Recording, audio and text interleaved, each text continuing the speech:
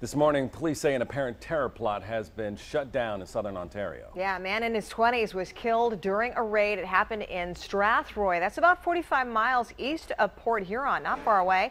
And 7 Action News reporter Nima Shafe is joining us live with a closer look at the suspect here. Nima.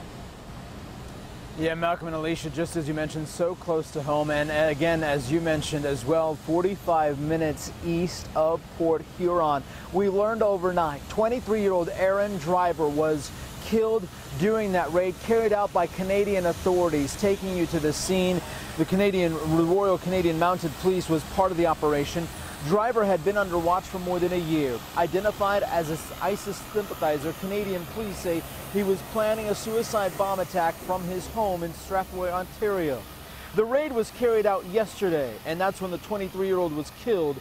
The Royal Canadian Mounted Police saying they moved in on Driver after receiving credible information on threats. Driver had been under a court order from earlier this year to not associate with any terrorist organization, including the Islamic State group, after he was caught posting about disliking Canada and wanting to move overseas. The circumstances surrounding 23-year-old Driver's death are not clear as to how he died or what it was that was in the attack that killed him.